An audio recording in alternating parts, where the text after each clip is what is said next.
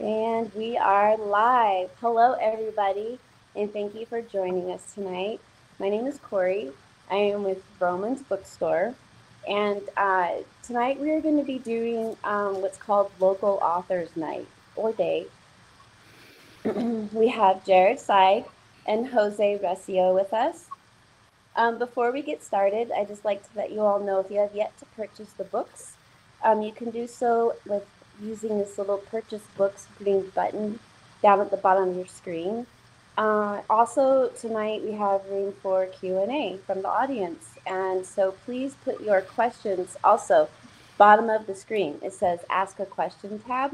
Put your questions in that tab, please, so we can get to all of them. Okay, I'm going to introduce our guests. Seide is the Executive Director of Center for Counsel. He has designed, piloted, and coordinated council-based programs in prisons, assisted living facilities, youth groups, and a variety of nonprofit, faith-based organizations, social service, and law enforcement agencies. Whew, that's a mouthful. Let's see. He has coordinated, mentored, and facilitated council programs at over a dozen schools in Southern California. And he has led trainings and retreats focusing on reconciliation and community building all over the world. Jared is the author of Where Compassion Begins, Foundational Practices and Enhanced Mindfulness, Attention and Listening from the Heart. It's a book that draws from the extraordinary contributions of many teachers, mentors, and allies who have contributed to the evolution of the work of Center for Counsel. José Recio was born and raised in Spain, where he studied medicine. As a physician, he later left for California on an international fellowship. He and his wife are currently living in Pasadena. While in practice, he published several papers in medical journals. Over the last few years, though, he has now gone to the creative writing side. Tonight, he's going to be going over his book called Transitions. It's a collection of beautifully written short stories. They are both written in Spanish and in English. So first, we're going to have Jared, and then we'll listen from Jose. Thank you, Corey. Thank you very much. Thank you to Vromans, and I want to express my gratitude to all of you for being here. It's an enormous privilege and a blessing. Thank you for your time. You don't have to be here. You could be any number of places. So I want to acknowledge the gift of your presence and all who make it possible for us to enjoy the great privilege of being able to sit back and log on with Wi-Fi to kind of consider other stories of being human. So thank you to everybody who made it possible to be here, and all the folks who have come before that have supported us and seen us and listened to us and loved us. Thank you to you for being here. I'm going to start with a poem because I think it might frame what this is all about, and then I'll get going. But I wanted to share with you something from Mirabai Bush. You may know Mirabai Bush. She was kind enough to allow me to use at the beginning of this book a poem of hers called Why Listening is the Most Radical Act. I think it's kind of fitting to start there. We need to listen fully. It's the basis of all compassionate action. We need to listen not only to the voice of the person who is hurting, but to her bare feet, the baby wrapped in her shawl, and the stars in the cold night. Such full listening helps us hear who is calling and what we can do in response. When we listen for the truth of the moment, we know better what to do and what not to do, when to act and when not to act. We hear that we're all here together and we are all we've got. The promise of listening from the heart. It's an extraordinarily healing act that has incredible potential to nourish, I think, our society at its very core. I'm so excited to tell you about my work the nature of the practice of counsel, how it informs the programs that we do in the world, and how this book came to be, what it's all about. And hopefully I'll get to bring in some of the voices of folks who have been part of really embodying the power of listening in all kinds of settings that may surprise you. Yes, my name is Jared Seide. I'm executive director of this organization. Center for Counsel is a nonprofit organization based in Los Angeles that delivers programs and trainings that promote communication, enhance well-being, that build community, and that foster compassion. And we work in a variety of places, bringing these practices to teachers and kids in schools, to the staff of community-based organizations, to doctors and nurses in hospitals, to business leaders, people in prison, incarcerated in jails and prisons, and to police officers and other law enforcement officers. So hopefully I'll get a chance to share with you a little bit of all that.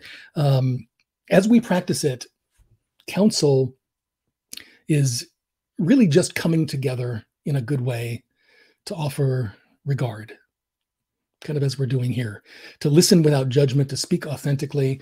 The word counsel comes from the Latin word concilium, actually used by none other than Benjamin Franklin back in the day when he was first here in this country, observing the indigenous folks who were here. He was invited to the Haudenosaunee practice of talking circle, and he got to watch what it meant to come together, and used the word council. It's a gathering of people. And so that word didn't come close to describing what was happening, but it really was what framed all of these practices. The way we practice it currently was developed at a place called the Ojai Foundation in the 1970s and 80s.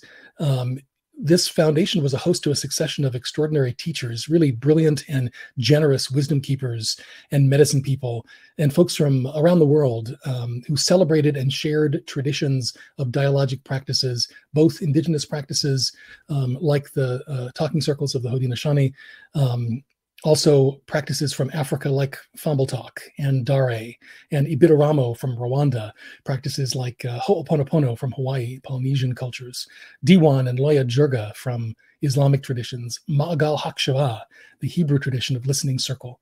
The Quakers practiced a version of this in the civil rights era. These were all celebrated and studied and honored and referenced in the evolution of this practice of counsel, which was something that seem to have the potential to really be healing in this time. So what is it? What is it? Counsel is essentially 5 simple elements. They are basically that we come together in a circle so we can see who's there. A circle that gives us a chance to see who is present and to make ourselves present in a way that allows us to offer regard to one another. Obviously, in person, it's a lot easier than online, but we found ways to do it even with things like Zoom. The second element is that there's a center in every council, and the center holds a kind of a common purpose or a common ground, something that's precious. We actually enact putting that which is important into the center. And that may be something that is symbolic, a picture or an item. It might be the product that our company produces. It might be a stethoscope or a reflex hammer if we're a bunch of doctors that are meeting together. And it could just be remembering someone or something that's heavy on our heart. We might make a dedication and honor somebody as part of that center of the circle.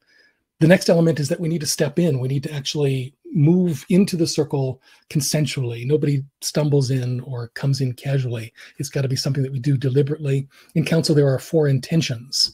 And the intentions really make up the crux of counsel. When we enter this space, we agree to say what is alive. We speak from the heart. We speak what is true and real in the moment. And that's sometimes different than what we plan to say or think we should say or have rehearsed saying or have always said. We speak what is there in the moment, spontaneously, rather than taking the time to rehearse and plan and to go to the essence, to be lean. The last intention in counsel is to listen in a way that sets aside our tendency to analyze and judge and have an opinion and decide if we agree or disagree, but just to listen to understand. This kind of listening from the heart is sort of the critical piece. And it's something that we're so used to doing, out in nature when we're at the beach and we hear the waves. We don't have to agree or disagree with the waves. We learn about the surf by listening, same with listening to the wind in the trees. We don't have to have a stance. We can listen to understand, but somehow when it comes to listening to people, we don't do that too well. We don't really allow ourselves the chance to open and to really hear each other without having an opinion. Are you with me or are you against me? Do I agree or disagree?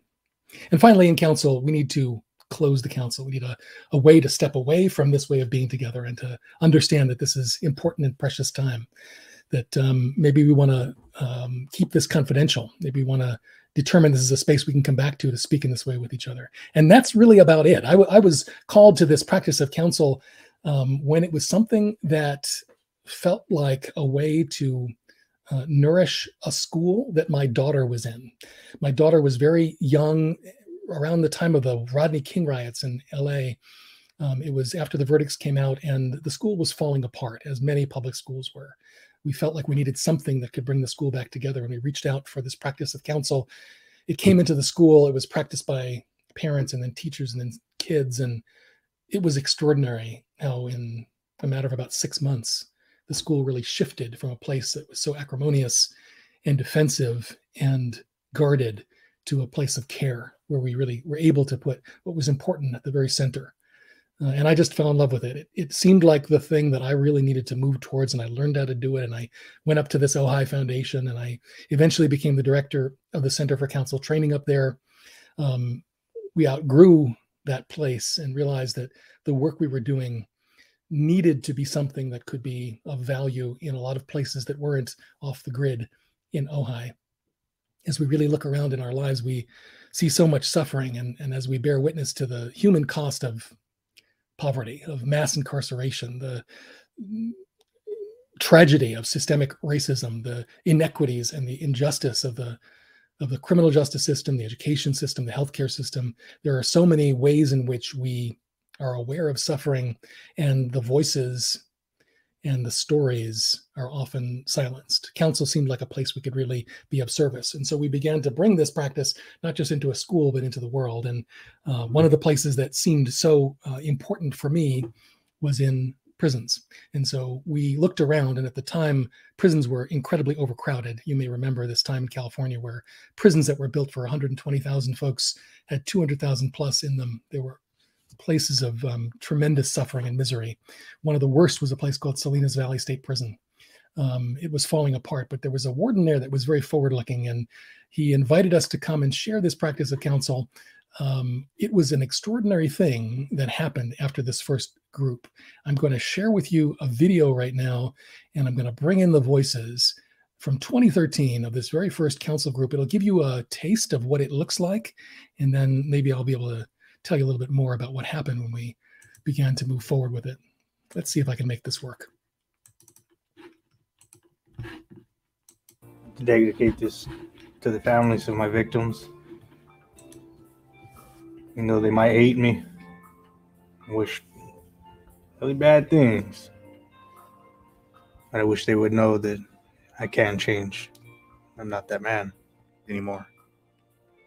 I lost somebody close to me not too long ago, and the best thing for me to do was be with my brothers, because if I wasn't able to be around them, there would have been a victim that I would have took their life to fill that void of what was taken from me. And the way I deal with that now on a daily basis is to keep myself around positive people, not be around negativity, come to groups like this, and to always remember her in my heart. Every day I'm going to have to live with the fact that not only the life that I took my life from my children, my wife, my mother, my father. These are actions I have to live with forever. So in a way, I'm glad I'm here. Thankful even at times. Because I have brothers here, new brothers, that I know I can lean on now. I always thought I did what I did because it was me or him, you know what I mean, at the time. But now that I have grown in a spiritual way, I trying to work on those things now. I trying to like not get mad at myself, not put myself down. I trying to forgive myself. I have never asked my mom to forgive me. And when you said that, it made me think about I need to go ask my mom for forgiveness because I'm her baby, and she's always been in my corner, always driving up to Pelican Bay. You know what I mean? That takes a lot, and yeah, I'm never yet to ask her, so I'm gonna make sure that tomorrow I ask her for forgiveness, and I want to thank you for that, Wolf.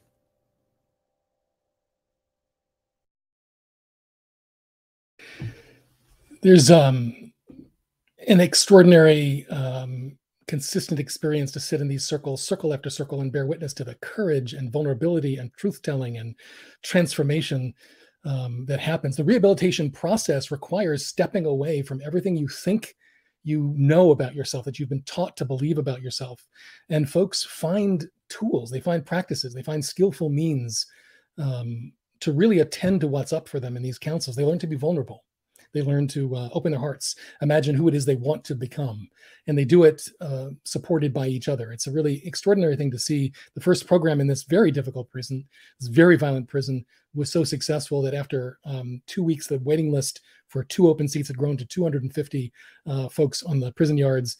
CDCR, the Department of Corrections, heard about it, and it led to some more grants. It led to our ability to increase to a couple more prisons. We're now in 27 prisons. There are about 4,500 folks who are participating in prisons along with their families. The incredible success they've had, the success of the program, the success that we have been able to see in the grants of parole has been really stunning. Folks are starting their lives, they're resetting their lives, learning trades, coming back into the community with a new sense of who it is they want to be in the next chapter of their lives. And some of them are working for us now in LA, former lifers. It's amazing. And council looks different everywhere that it lands, right? Council doesn't look like this in other places, but when we go into prisons, we need to talk about what is this doing? And so we use metrics of criminogenic factors. When you think about criminality, there are things like impulse control and empathy and antisocial and pro-social behavior and outlook. And we measure these things in prisons, but when we're working with healthcare professionals, obviously we don't talk about criminogenic factors. We talk about burnout, physician burnout, and dealing with secondary trauma and mitigating depersonalization. When you have patients, you have the broken leg in room 3 and the child with a brain tumor in room 10, and you begin to lose the humanity of the folks you're dealing with at your peril. There's something very different about working with doctors and nurses, as there is working in schools with kids on curriculum issues of self, text to self connections, the way we understand the work we're doing. Reading and writing is nothing if not listening and speaking, listening attentively and speaking authentically. And so there are ways to speak of this in schools as well as community-based organizations where we work with staff that is often so burned out, so overwhelmed by the work they do with so little resource. But the thing I want to just bring up as we kind of move along is law enforcement is an incredible area to do this practice as well. You might not think it, seeing what you just saw, but the landscape of suffering that the police function within, enormous amount of human tragedy, can be overwhelming. How to identify that dysregulation that police officers feel, the sympathetic arousal that puts them in a state that is really unmanageable, and the maladaptive behavior that they then go to mitigate that state with drinking and violence and hypersexuality, etc. We talk about health and wellness and discernment and de-escalation when we talk to police. And they are now working on this. We have 7 cohorts of 25 officers each in LAPD that are learning this work, that are learning about compassion, sitting in council huddles and practicing creating a relationship with themselves and their team and the community in that order. It really begins with getting real about how we're doing, having an opportunity to sit down and really look at what it is that's coming up in the work that we do, and creating a capacity to be with our own vulnerability. It's a hard thing for some folks to do, but once you do it, you begin to see how nourishing it is. And then you start to ask, okay, I can do it here, but who's not here? Who's not in my circle? There are some people who can't be here. And what What will I do about that? What is beyond this sense of my club and their club, this us and them? What's beyond us and them? I'm glad you asked that question. I'm going to bring one other clip in here. This is the work we're doing now that weaves the activists, the formerly incarcerated, the police together in this practice of counsel, in this practice that really fosters compassion. Let's see if I can pull that other clip for you. And then that will be the last one we do here. How about this one? I don't think I've ever been in a room with cops without having a feeling of the need to try to run. Right? I don't feel like I have to run. I haven't had that since I've been home.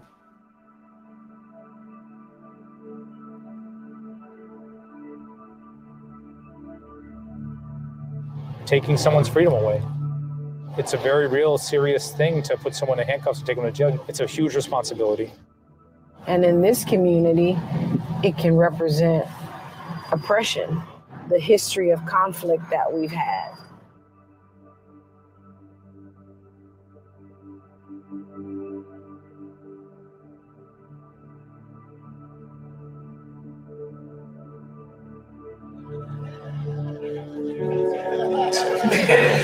And we named the rabbit Basil. But it was only Basil for like 2 days, so I started calling it Bun Buns, which is so stupid. And everyone calls the rabbit Bun Buns now, and it got huge. And so just knowing that there is an officer that has a bunny named Bun Bun. Like, I wish that the uniform could also convey those beautiful little sparks of our humanity. When Jared was talking about it in prison, about what was going on with the LAPD and just what Center for Counsel was doing with law enforcement, and even the idea of bringing, counsel and having it with inmates and COs. I mean, it was like, wow, like I actually see it happening. It's about the counsel. It's about opening up and being open and aware of new things, because you never know how the person's story is your story. It's amazing to hear the similarities. If we open our hearts and minds, we probably can learn so many amazing things about how we can support each other and make the world better.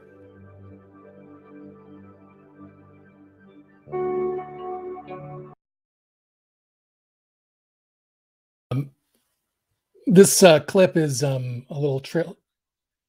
Oh my, sorry about that. The clip is a little trailer for a documentary we did called Cops and Communities Circling Up.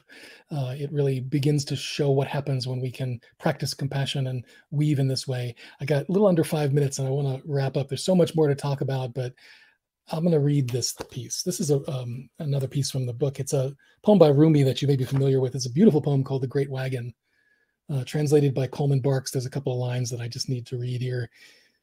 Out beyond ideas of wrongdoing and right doing, there's a field. I'll meet you there. When the soul lies down in that grass, the world is too full to talk about. Ideas, language, even the phrase each other doesn't make any sense.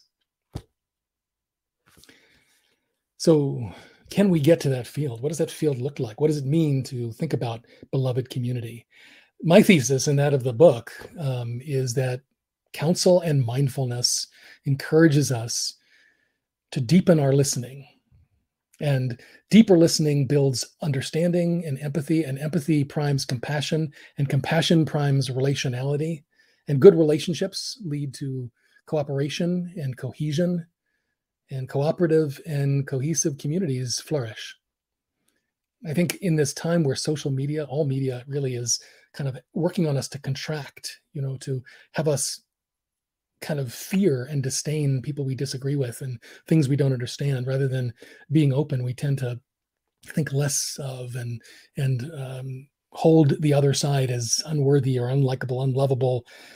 It can lead to dangerous places. It can lead to all kinds of disharmony and even violence and worse, as we've seen. And I think it's a critical time for us to think about how we make a shift, how we practice down-regulating, how we can open our hearts and listen more deeply to find that common ground, to find that field beyond right doing and wrongdoing. I think it's a necessary moment in time.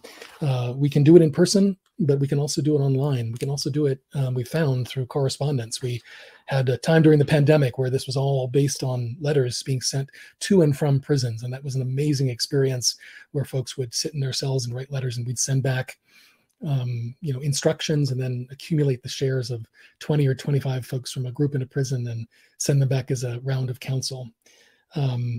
Online, we have social connection councils that were really popular. We found a way to do it at the beginning of the pandemic.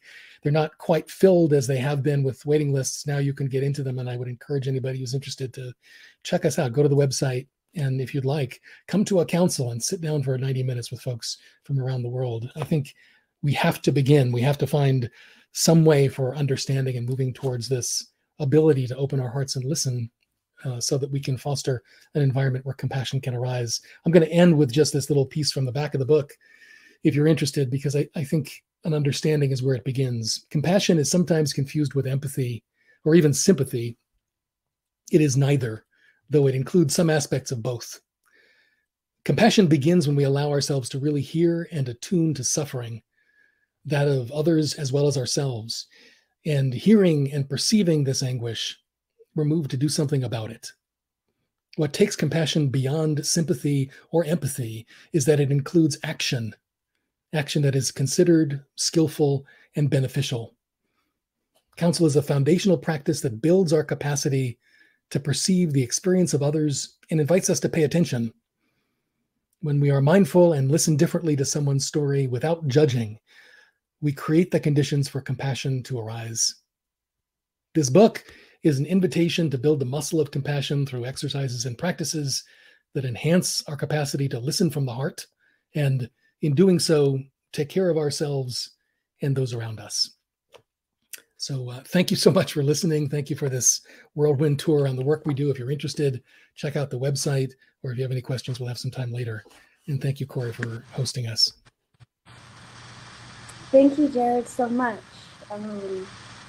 Okay, I think we're just going to go right in with Jose. So I'm going to bring him in.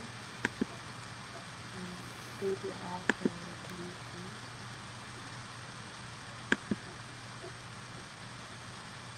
coming. Hi, Jose. Okay, Jared, we're going to toggle out. Okay, you ready, Jose? Yeah. It's all you. Okay. Well, thank you, Jared, for this impressive presentation. I myself have worked in prisons throughout my career as a practice psychiatrist and physician, and I know it's a very tough job. Requires a lot of skills. Thank you also, Vroman, for giving us this opportunity, and thank you, the staff who put together this meeting so that we can have the opportunity to present our work, and hopefully it's of some help. My book is a book of fiction. I'm going to see if we can see. It's called Transitions, and it's a collection of 24 bilingual stories. So what I did is to write a story in English, and once the story was published, I translated into Spanish, which is my native language. And some people may ask, well, why did you do that? Why don't you write in Spanish, which is your native language, and then translate in English? Well, there is a reason, or more than one reason for it, but I'll address this point later on in the meeting. Now, the 24 stories, as I say, bilingual, what I read in the Amazon or on the publisher, the commentaries of the readers, is that it is helpful. It helps with those who are in the process of learning Spanish, and those who are in the process of learning English. The stories are very different one from the other. They take place in a different country, the characters are of different type, the conflicts or plots that they have to deal with are different, and so forth. And there are two groups. One group of stories is what I call short stories, which is between 1 page and 3 pages, more or less. And the others are longer stories of about anywhere between 4 and 23 pages, the longest one, I count them. Now, the short stories are out of the 24 at 7. So it's 30% of my stories are very short in this book.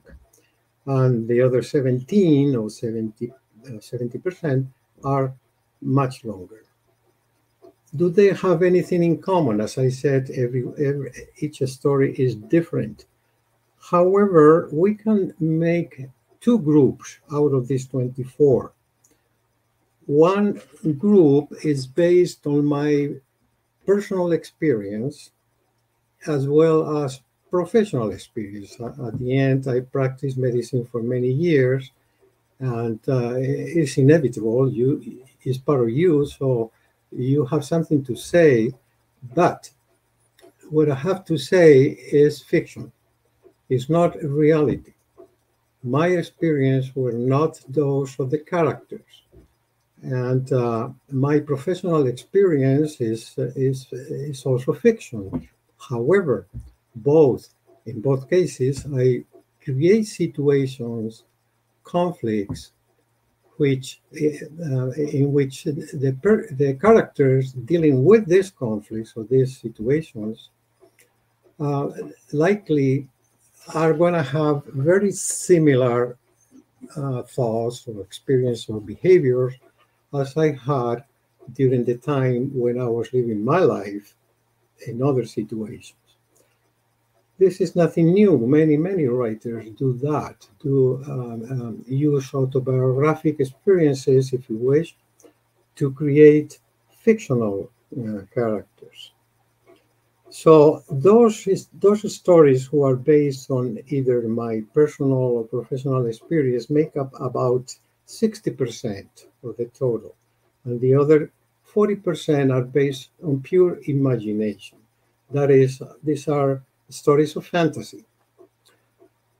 But in any case, with the exception of about 2 or 3, maybe 3 stories which are completely fantasy, the others have all a background of what they call mainstream fiction. What is mainstream fiction? What is a term that they are used in the academic and the literary circles to indicate that what is happening in the story is easily recognized by the readers because it is, in fact, characters who could be anybody than we know. That's what it means. It's the form of writing of many classic short story writers like Chekhov, Guy de Maupassant, Carver, Raymond Carver, you name them. Many of them have used autobiographic experiences, but in a completely fictional way. And sometimes we want to, as readers, we want to know how a writer invented a story, a writer of fiction, I mean, how invented a story, how the story came about. And I think it's an interesting question. And so I'm going to say something about that. And in order to do that, I'm going to help myself, if I know how to do this, with a slideshow. Let me try this and see if we can share this screen, and you will tell me. Okay. I believe that this is successful, and you probably can see on the screen the title of the story I'm referring to, which of course is one of the stories in my book. And it happens to be the first story that I wrote, and I published in 2015. That was the first story. The book is published in at the very beginning of this year. I think it was in February or March. All right, El Soto village is a story that is placed in Guatemala, the country of Guatemala that I have visited several times, of course. The way this story came about in my mind is as it follows. This is a picture of the city of Antigua in Guatemala, where I usually stay when I go and visit the country. It's a panoramic view, as you can see, of part of the city. The city in itself is very interesting because it was one of the first cities founded after Columbus. And it was the capital of that country, of Guatemala. It had a different name at that time. But the city was destroyed more than once by the volcanoes that are around the city, in the mountains surrounding this city. But the people like the city, and they reconstructed and and again said this is the capital, and so forth, until one time when they said no more, and that is not the capital anymore, and call it Antigua, which is a word in Spanish function as an adjective to indicate former or old. The people in Guatemala, or the country itself, was the cradle actually of the Mayan civilization, as you know, and together with the Yucatan in Mexico and parts of the Chiapas, the state of Chiapas.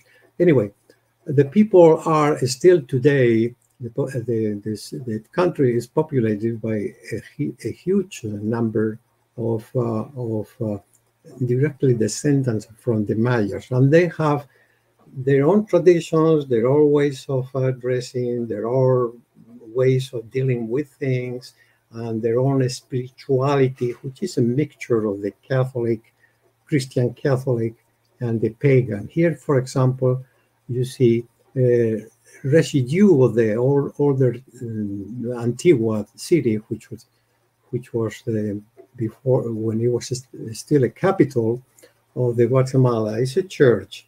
Now, what is interesting, and these people are very religious in general, and here is a picture in which they are attending mass. You don't see the church because it's dark, but it's all is packed, and so the people stand outside of the church. I mingle with all these people also. I mean, some of these people, and the story came about when I began to listen to them and what they had to say about the civil war and that took place in Guatemala for many years, started in the 60s and ended in 1996. So I became interested myself about those stories, and I began to meet with individuals. Let's see, what is the next one? Sitting on a bench in a park. And as you can see, here is me, and the other man is a local, and he's telling me about the story of the war and his experiences. And so I took plenty of notes. I'm used to take notes because going to medical school before the computer, you have to take a lot of notes. And from there, I went traveling where the focus of the war has been the most intense. And I traveled by bus because there is nothing like traveling by public transportation to get to know the country and the people in the country. And so I met a number of people there, such as this woman with the baby and the ways and traditions that they have to dress. She's buying an ice cream from a vendor, which is not seen in the picture, and other similar people that interest me, highly interested in their lives and the way they did. And so I'm passing this quickly to it. And this one is a shop. This woman, in fact, herself a writer, has a traditional way of dressing, the Mayan, and in her shop she sells this um, I don't know, bags and other blankets and sweaters and so forth. They all are local products. They do this. They are weavers, good weavers. The way she dresses, the upper part of the dress is what they call huipil. And in English, I think we should say huipil.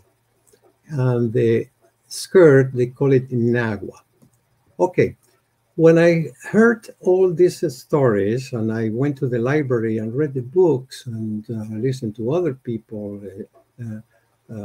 etc., I decided to write a story.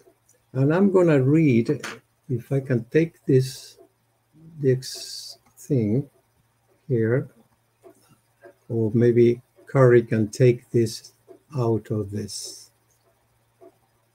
Okay. Okay, thank you. I'll read the beginning, the opening of this story that I've been talking about and showing the pictures. It says like this. Father Leonel Guzman had been the parish priest of Cruz Santa Church for 37 years and was feeling too old to keep pace with the demands of his ministry. His hair had turned gray and his muscles often ached, but his life as a rural priest helped him to stay slim. He was a Ladino, a descendant of the colonial Europeans, taller than the average man in town. Rarely did he wear a cassock outside of religious services, but he never failed to wear a large crucifix on a thin chain. A couple of years ago, on a night of thunder and rain, someone knocked violently on his door. It was after midnight. Father Guzman, a female voice called. He put his pants and shirt over his pajamas. Who's there? It's Irma. My husband, Ulil, went to the woods at sundown to gather pine straws. He isn't back. I have a bad feeling. Please help me. Irma had married Ulil 4 months earlier, and they were expecting their first baby. He opened the door. Irma, a young, handsome Mayan woman, was wearing a dark reddish huipil and nagua and had covered her shoulders with a small green blanket. She looked apprehensive and was soaked. Please help me. He wasn't sure if this was a dream. Let me put my boots on and grab a couple of lanterns, he said. They walked hastily, in silence, side by side, near the mountain slope, holding their breath and their lanterns. She knew the area well because she had accompanied her husband many times to collect pine straws. They were basket weavers. She called out her husband's name. Father Guzman called it too. But they heard no response, only the sounds of the wind and rain beating against the leaves of the trees. Suddenly, the priest stumbled over a large blackened lump surrounded by bundles of pine rods. Probably a charred trunk of a tree, he thought. But Irma had fainted beside him, and when he saw it was Ulil's dead body, he knew that lightning had struck him. It took several weeks for Father Guzman to recover from that shock. Gradually, though, he went back to his mission of gaining terrain over the Protestants in favor of Catholics. The evangelist had already built a church, and this was killing him. So, at the beginning of 1991, he maintained his enthusiasm for the mission. To complicate matters, an armed conflict between the military forces of the Guatemalan government and civilian guerrilla groups was going on in different parts of the country, including the highlands, cradle of the Mayan civilization. Although the actual fight had not reached El Teso village, an atmosphere of stress prevailed as news about the atrocities committed not far from there filtered in. All right, so this is the opening of this story. And the other stories, as I said, have a completely different setting and circumstances. But going back to the beginning of what I was said about all of the stories being bilingual and why didn't I write in Spanish first and then in English, the answer I think is in the preface of my book. Let me see very quickly, and I'll read it to you because it answers that. I said, if one is born and raised in a country and then moves to another, an appropriate adaptation requires not only that one acquires the new language, but also integrates the two cultures. From a pragmatic point of view, however, popular culture, including language, dominates the daily social activity of a country. The acknowledgement of this reality, along with encouragement from my American wife, determined that I switch languages and write in English. And that's the reason why I did it.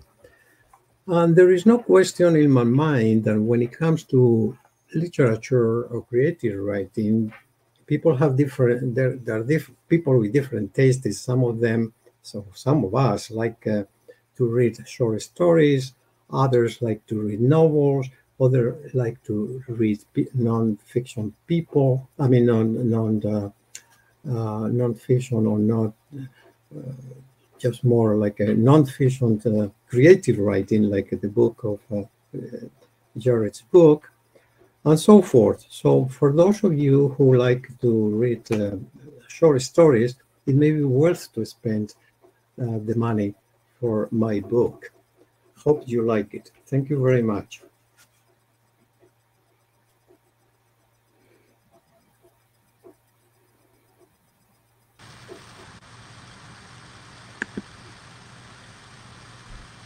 Hi.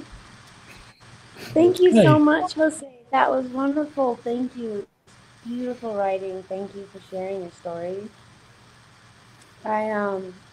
There's a couple of questions from the audience. I'm gonna ask them. I'm gonna toggle my video out while you guys answer, if you don't mind. So the first question is for Jared. And someone was wondering about marital and family counsel.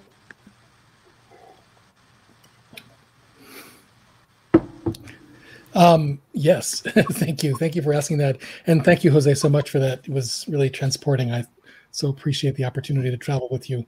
This is the incredible promise of sharing our stories, is this intimate kind of communion, this opportunity to journey with somebody into a place that has a kind of a special meaning.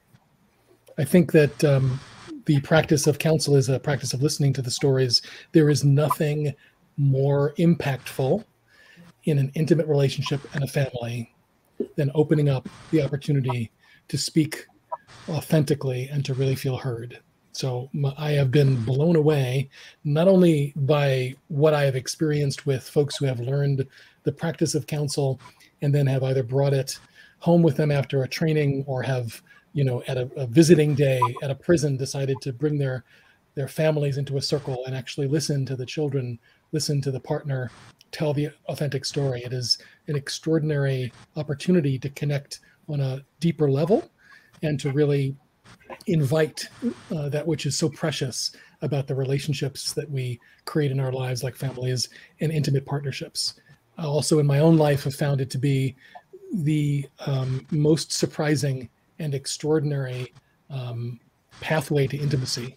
So I would say that counsel between partners counsel within a family, even counsel between yourself and your four-legged friend or out in nature, enables us to really open to a kind of a presence with those things that surround us in our world that are meaningful, but often don't receive the regard, and often we don't let touch us deeply. I strongly recommend it. Anybody who's interested in learning the practice, I would invite you to come check out the website, come to a training, come to an online council, and get a sense of what it is to practice in this way, and take it home to your partner and take it into your family. I'll just say one last thing. I was surprised, I said we've been training the LAPD, really tough, brawny kind of sergeant guy was sort of like working with his practice of counsel. He came in on the second day of a 2-day training and said, I went home and I was thinking that maybe I could do this counsel with my kids. And I thought, why don't I ask them to tell a story of a popsicle, a dreamsicle, and a poopsicle, little kids. And the popsicle was the thing they really enjoyed, and the dreamsicle was the thing they were hoping for, and the poopsicle, which they loved saying because kids love saying the word poop, was the thing that they really hated about the day. And he was able to kind of create this storytelling circle in his little family by doing this practice. And I was amazed by it. Highly recommend exploring this practice inside a family and inside a relationship. It is truly transformational. Wow, this is amazing work that you do. Thank you. This question is for Jose. What has inspired you to start writing fiction? Sorry, what took me to write The question fiction? was, what has inspired you to start writing fiction? Let's scratch it. When did I start writing fiction? Yeah. Yeah. What inspired that? What inspired you to Oh, go what from inspired me? writing, Okay. It's a very good question. In fact, I just finished writing a personal essay that of course, it's not published about that. And the title of this personal essay that I just finished writing is writing experiences at 70. It's a very interesting thing because it has to do with everything that one has done before. And what I have been doing before is a number of many things, obviously. Some of them completely different, like playing soccer, for example, and dancing, for example, and working in research and practicing medicine and so forth. So when I retired, and I must say I had to retire because I got acutely sick and I couldn't keep on working, and then I recovered afterwards. I started looking for something to do that it would be as creative as what I have done before. And during the writing of the essay, I found out that the activities I had been deeply involved or wholeheartedly involved were very different, but they had one thing in common. And what they had, the thing in common is my taste for the aesthetics. And so when I played soccer, it was important to me, or the field that was fulfilling for me is when I was part of a beautiful game or gorgeous play. When I was dancing, social dancing, I mean, what it was interesting and fulfilling was that aesthetic pleasure of the movement of the dance and the steps of dancing.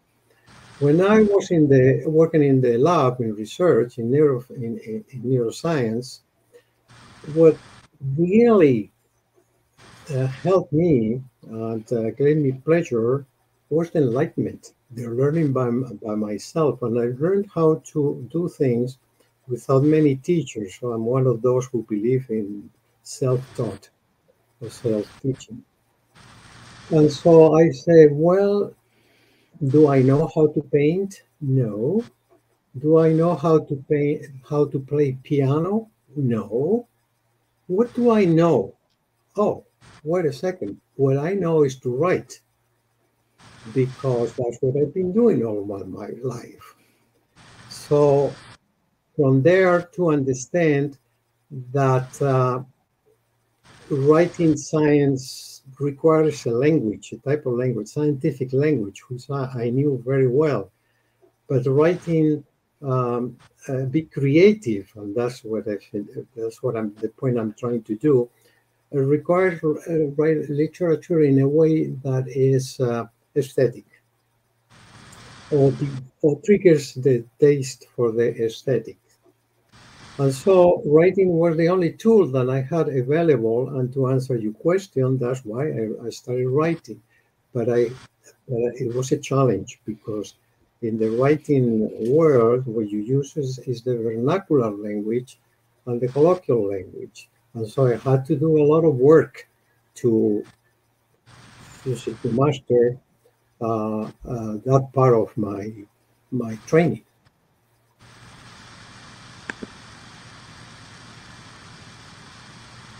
That is incredible. There's a second part to that story, or to that question, is well, you sort of answered it. Is how difficult is it for you to go to transition from the medical journaling to the fiction, and what kind of steps did it take to go into the fiction area of your writing? Well, fascinating how keen these questions are, to the point. Very well. This question is very much to the heart of, as I say, of the issue here. The transition was very difficult. Why? Because I had done for many years practicing profession. Your brain is trained to keep on doing the same thing. You don't really think about any other thing at the beginning. So it took me, to be accurate, 2 years. During those 2 years, I was recovering for what I had. And I was looking for a part-time job in Spain because after I retired, my wife and I decided to move to Spain for a while, and we were there for 4 years.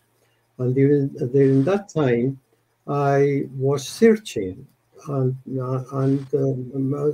I got a job, but then we decided that was going to take me to the same place where I left with the stress and the sickness. So um, as I moved away from that idea, it came another idea into my mind, which was to become a translator, a medical translator. So I went to school and I finished a master in translation. And when I finished the master in translation, then I find out that was not what I was looking for. That was not fulfilling. And this is very important, that what you do is give you a fulfillment. Very important in any aspect of life. So I say, what the heck? This is not fulfilling. What I want is to write, just write a story or whatever. And so it took me about 2 years, and then the study, and which is very welcome because I'm above all, I have a little bit of student in me. So I was glad to study that. And then I said, no, I think the only tool I have is the pen, and that's what I'm going to do. And that's what I'm doing. Thank you. Okay. I hope I did. Did I cut you off? No, it's fine. Okay. Jared, this question's also for you. Like, in a sense of being in the council and working with the people you work with, and the families and stuff. Do you ever bring in the writings that you said these were letters? Did they ever come to surface in your meetings? And or do you ever have anyone bring in writing or do writing as part of your council?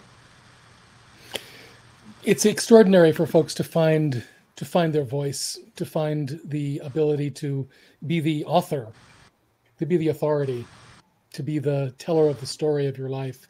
And I think we have an opportunity to be with what is emergent when we're together, and we can nourish each other with just the regard of really caring enough to sit through a circle, to really bring our full attention and listening. It gives permission for us to take the time to find that authentic story that we have, for whatever reason, decided to kind of keep under the surface. So what it unleashes in individuals is extraordinary.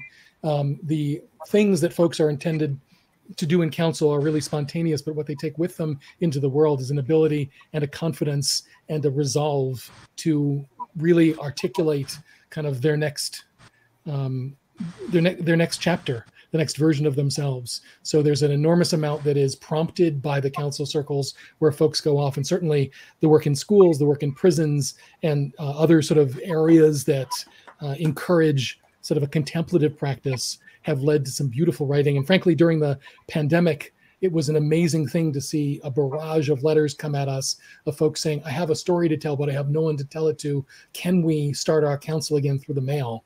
And so by encouraging folks to sit down, to make a special space, maybe a sacred space where they can actually kind of drop into that still small voice inside and allow themselves to just write freely, we were able to amass incredible rounds of counsel that we compiled into these newsletters. There are hundreds of them. It led to writing the book, and it led to the invitation for folks to find a way to kind of take a backward step and settle into the permission to really be yourself, to find your authentic voice. So writing and speaking in council are very connected. Compassion is something that we do. It's not something that we think about or feel. We have to actually enact it.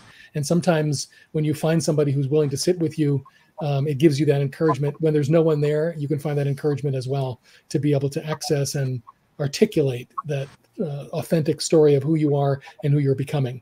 And if our work prompts that in folks, I'm grateful and thrilled, and I encourage anybody to find out about this and see how this might work in circumstances that serve you in your life and in your business or organization. Now, the audience can go to your website, centerforcouncil.org, and can get information. I'm assuming, like, if people want to volunteer goods or time, however, that information is out there on that website. We are a nonprofit, so we are completely at the whim of folks' desire to support. And when they do, it's an incredible contribution. There's always an empty chair in every council we do, whether it's in a prison or a police precinct. And the invitation is to be somebody who arrives in that chair in a circle that you may never actually sit in, but with your contribution of time, energy, donations, whatever, you actually become part of circles that are really nourishing in places you can't even imagine. Go to the website. That's wonderful. That's really, really awesome. Thank you. I have enjoyed hearing both of you speak about your experience in writing. Both, one is fiction and one is nonfiction, and they were both incredible. And to hear your journeys into this was just, thank you so much. I really enjoyed tonight, and I think our audience did too. We got some great comments and questions, and we're well into the hour, so I think this is a wrap, unless if either of you have anything else you'd like to add. I want to thank you. You're good. Thank you, Corey, for holding this. Thank you, Jose, for sharing your stories, and for everybody for listening. It's a wonderful and nourishing opportunity to share in this way. So thank you for everybody's patience and regard. Yes, I don't have anything else to say other than to repeat your words. Thank you. Well, you're welcome. Thank you so much for reading from your book. All right, this is a wrap. I really enjoyed this, and I can't wait to finish reading your guys' books. And thank you so much for coming tonight. Thank you. And thank you to our audience. You may purchase the book at any time using Vroman's Bookstore.com website. or you can go down to the little green button on this page at any time now or after the event. There is also a replay of tonight's event. We have been recorded and are on Crowdcast with a replay. You can access the replay through Vroman's Bookstore website, vromansbookstore.com, or through the Crowdcast. Just go to past events and you can watch it. You can share with your friends and family. So thank you very much, everyone. And thank you, Jose and Jared. And I'll talk to you guys soon. Thanks, Corey. Thank you. Thank you. Bye. Bye. Bye.